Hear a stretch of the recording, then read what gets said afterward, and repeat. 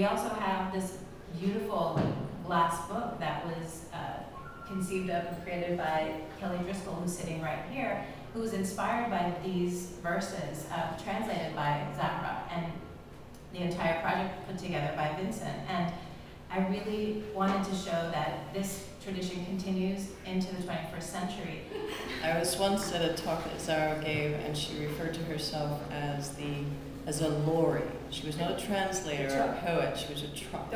She brought these words forth, and I thought, well, it's quite an incredible truck she's brought in. And I wanted to do something that was strictly, that was really about life. And I think this was a very immediate thing that I came up with this idea of working in glass. And so I ran down to Canal Street and had plexiglass cut and was trying to make a little maquette to convince Vincent and Zahra that this could be possible.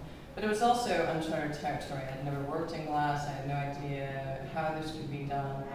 You'll see when you go downstairs how beautiful it is to see these words that have been laser etched into panes of glass, how they reflect off of each other. But we also wanted to have them sort of stepped and pulled away from each other so that the light could sort of dance off of these panes of glass. And every time that it is exhibited and it's put in a case by a curator or designer, both Kelly and I say, we discover new things about it.